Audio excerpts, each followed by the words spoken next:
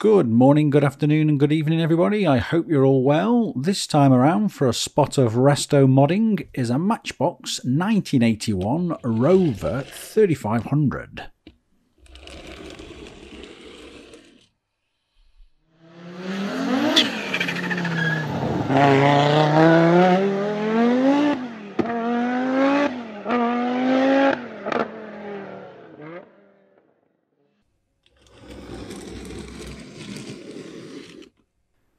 So then, this car, the Matchbox version of this 3500 Rover, or an SD1, which I'm going to turn this one into, was quite a popular car back in the 80s. There is, well, not only in actual model cars, but in the real world as well. So I'm just going to compare two versions of this. The one on the left is the one I'm going to do, which is the Matchbox, the Leslie Matchbox version. And the one on the right, the blue version, is a Corgi one. Now, I prefer the Matchbox version only because of the scale and the details look a lot better, albeit these daft tow bars they used to put on all of them back in the day. The Corgi one looks a little bit flatter, it looks squashed, the roofline looks a little bit, you know, low slung. Some of the details are, well, if you look at the Matchbox version, the lights are relief, they go in. On the Corgi one, they come out. They've got this working tailgate, which throws the proportions out a little bit for my liking. It's got the horrible yellow windows in it, which is neither here nor there because I'll get rid of them anyway. But here they are side by side. Yeah, I just prefer the Matchbox version. It just looks a little bit more to scale, a bit more details in there. And just overall, I prefer it really. So I just wanted to compare the two and just show them both side by side as to what you guys thought or think of them. But I'll get cracking straight on with this one anyway. So I'm going to drill the chassis away from the body, and I've already done tutorials on this, so I'll put a link further down in the description so you can jump straight to that, and I won't bore you too much with it.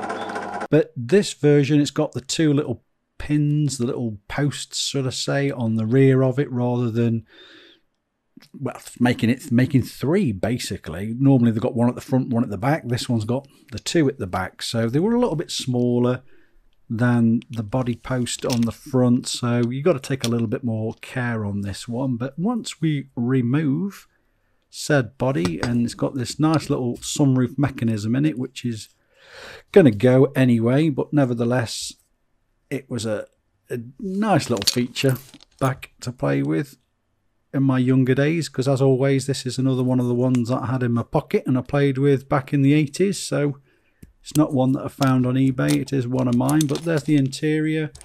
Great little, although it's just fallen off, this little suspension spring, little spring steel in the middle, which is a great way that they used to hold the wheels in. But once it failed dramatically, and you had limping cars for the rest of your ownership. So whilst it's good when I'm modding them and restoring them now, back in the day it was a bit of a pain. So looking at the overall shape of the body, as I say, it's got some great little detail lines in there, so we can make good use of this. The paint, as always, is cracking, it's split off, it's been bashed around, but overall there's a little bit of pitting here and there. It's probably more damage down to being sat at the bottom of a pile all the years. But I'm gonna strip the paint, and I'll put that link in the video, because I've done that a fair few times and there's a tutorial on this. But as you can see, this one is proper well and truly stuck on there, and this has had 24 hours bath in the little paint stripper that I use. So I'm just going to get some wire wool on it this time, because as I said, there is some pitting on there anyway, so I will actually sand and file this back in some areas. So rather than spend another 24 hours trying to strip that paint, and I've used the caustic soda in the past, but I've got my own preferred methods and I don't particularly like using that volatile stuff anyway, so it just needs a little bit of handwork on it, which is neither here nor there. So I'll get me rotary tool and just get into some of these fine lines around the lights and around some of the details, and just use that brush brushed wheel just to get some of this off as well and get it back to metal. So overall, a little bit more work trying to get the paint off this one, but hey ho, it's never always straightforward. But once it is all off, you can see laid bare, the details a lot better. And as I say, I think this is a lot better detailed than the Corgi version. But as I'm going to do a race car, as I always do, it's got to get rid of that sunroof. So I'm just going to file the lip around the top part of the roof down so it's flush in line with the roof itself. And I'm simply going to put a little dab of glue around the opening underneath and cut a little slither of styrene just to fill in that gap, so I can go from above with some modelling putty. So a little bit of CA glue on the end of a toothpick all around the edges as I'm doing, and then I've already cut to size this little piece here, which I'm just going to pop in like so. And once it's set, which is only a couple of seconds, a little bit of positioning, I've got that area now. I can just fill that top end in with some of the Squadron Products green putty. You can use different types. I like this green stuff because it's green. I can see where I'm putting it basically. There's no other, well, at least I don't think there's any other special properties of this other than it's green, so you can see it. But I prefer this stuff. It dries really quick. It dries that quick actually. If you don't get the top on the actual tube itself, but it dries in next to no time, so you're forever wasting tubes in my opinion anyway. So make sure you put your top back on it. I've gone through too many of them just purely by wasting it. But a little dab on, you can wet your fingers and keep moulding it for a minute or two, but it really does start to dry quite quickly. But when it sands beautifully without any fine cracks. It goes down really smooth, and once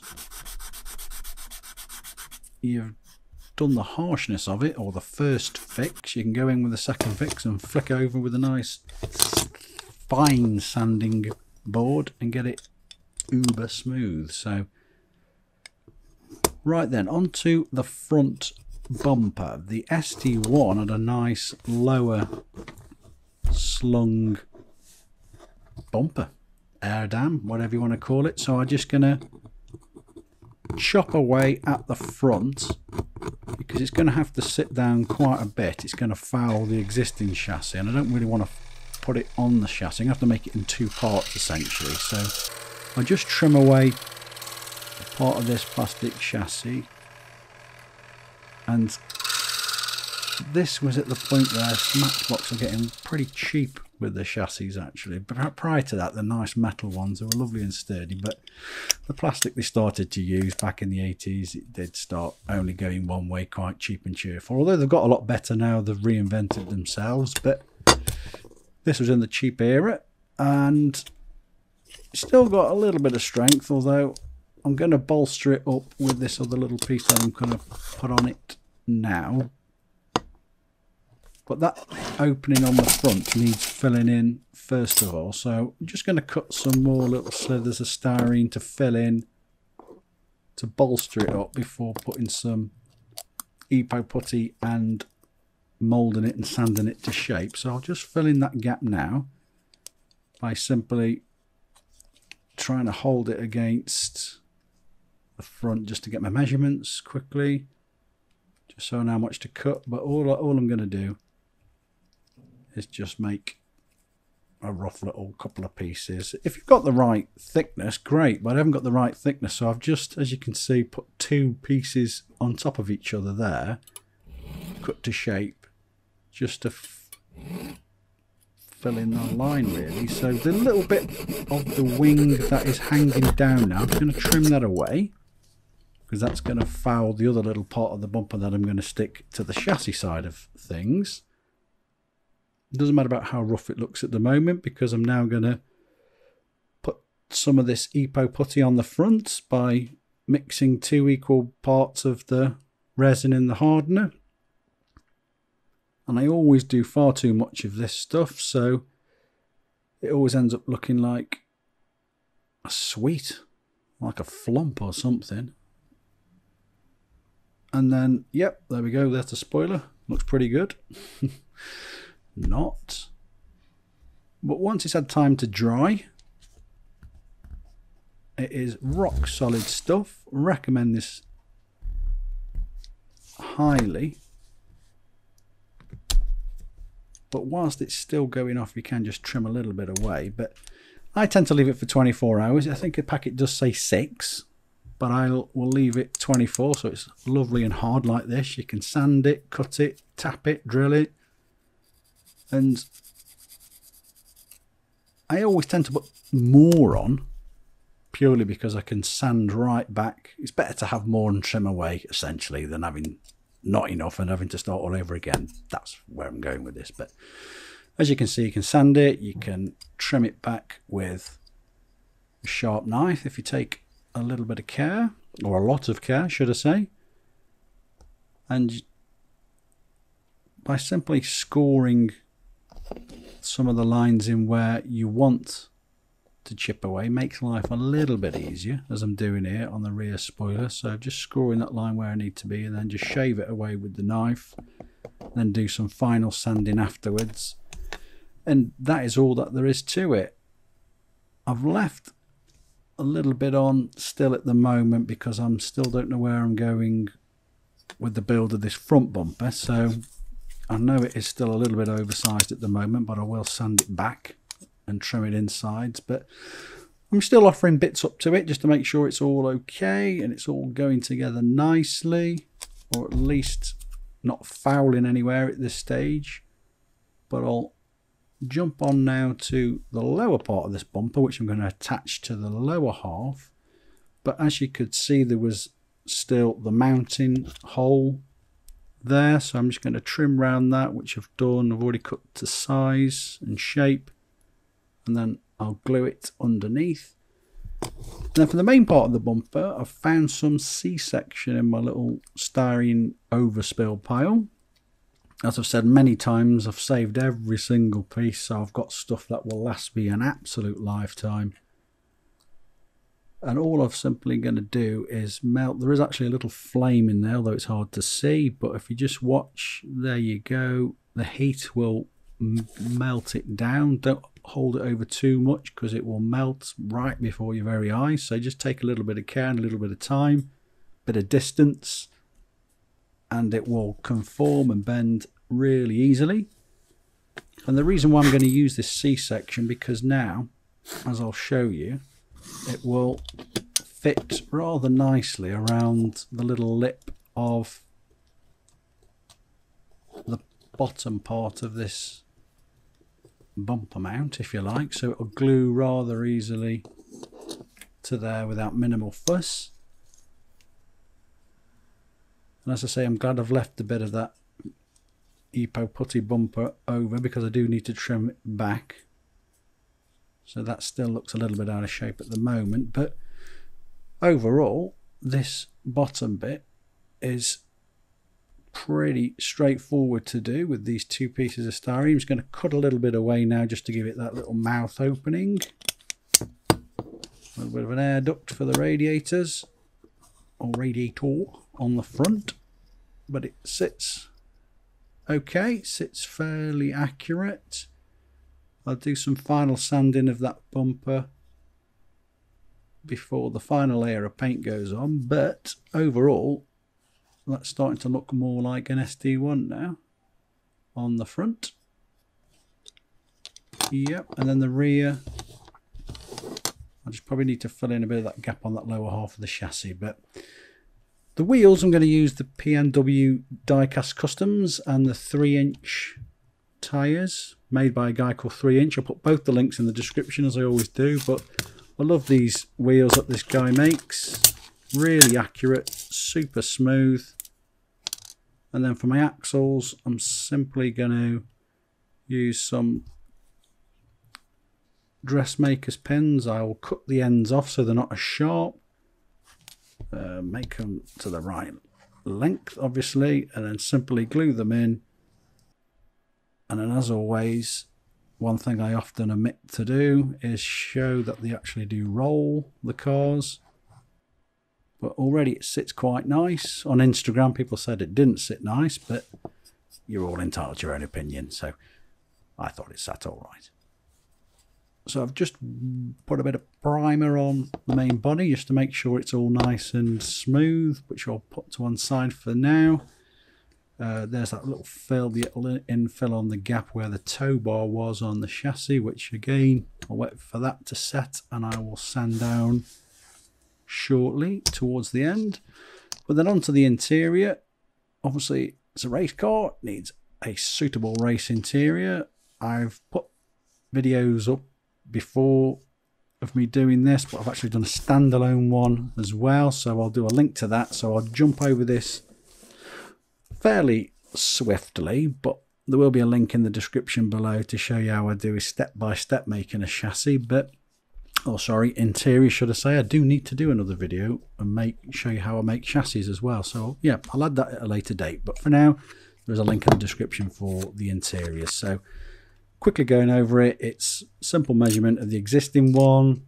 For this particular one, centralize it, make a hole in the center so it can fit over the top of that locating pip for the little chassis spring. I'm going to utilize the existing dashboard, so I'm just going to trim that off. I will add to it some of the little dials and whatnot as I go along, but makes life a lot easier by just at least keeping that. So I just put a little bit of styrene underneath it just to lift it up a little bit and make sure it sits in line with the windscreen and all the rest of the interior.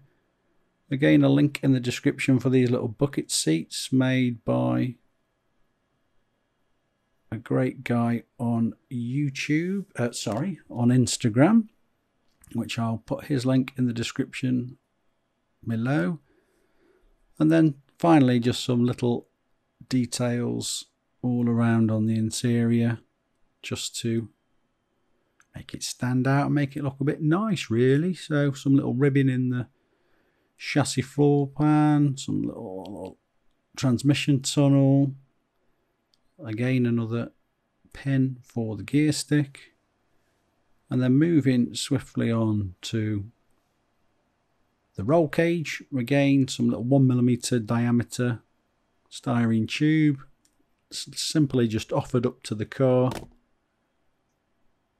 to get the right measurements, held over a flame just to bend it. You can bend the tube or the bar, but it does weaken it. Then the minute you try and put some of this mech on it to glue it together, it splits and cracks and snaps straight away. So overall, here's the finished handcrafted interior. Again, I've done it really quickly on this video because I don't want to bore you too much with it. If there's an exact video on how I do these, which I'll, as I say, I've put in the description, but there's the Rover SD1 version. So quickly, finally doing the body and masking. I'm going to paint the main bulk of the colour this time, so I'm going to mask off a lot of the areas, but it's got some stripes along the side for this particular livery. So very finely cut some thin pieces of masking tape so I can get them lines across. I was thinking of using the decals for this, but on this occasion I thought I'll spray it.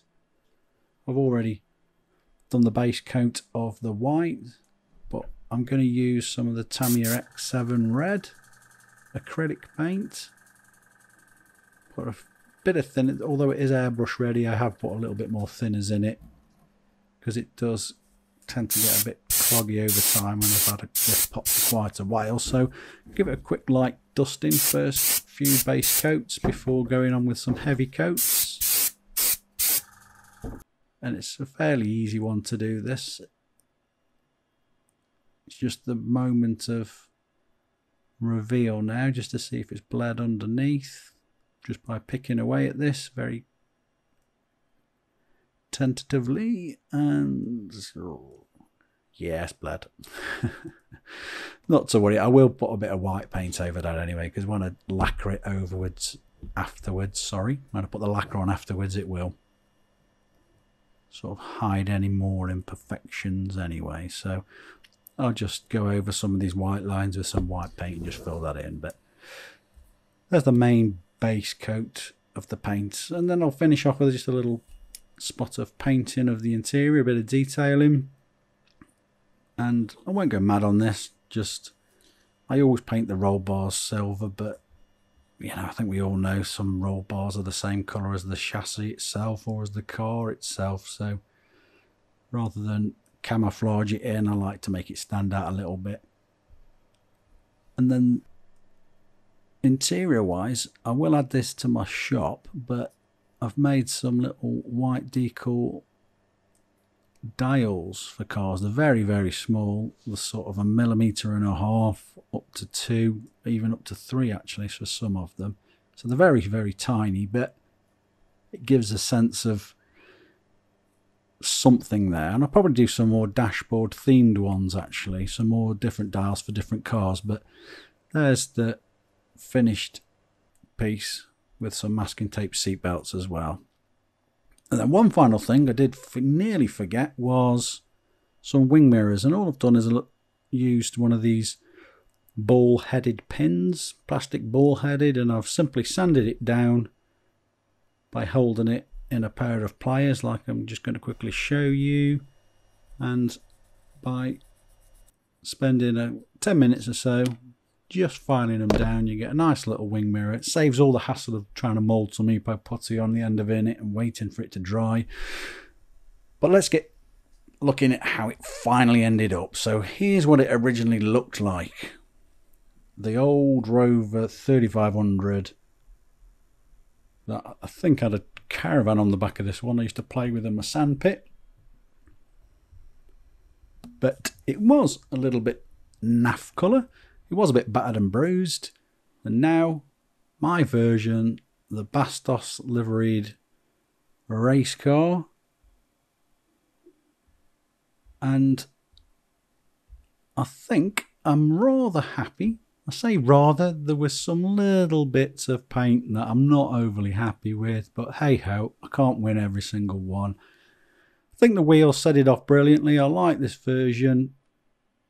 You can make out all the interior on this one. These are one of these little garages that I make as well, if you check out the link in my description. But overall, I'm rather pleased with it. Done some white decals for the Bastos logo itself, and then obviously normal coloured versions for the other Texaco and other Bastos parts. Got the name on the side, Win Percy and Tom Walkinshaw, TWR Racing. Little exhaust which I've made in other videos. Finally, to finish off that back end, you can make out most of the interior. I made the windows again from some 140 GSM acetate, simply cut to shape. I've decided to leave them out for the front, but on the rear I've made them sort of halfway down if you like. But overall, that is my version of the old Matchbox Rover 3500. I hope you like it. Until next time.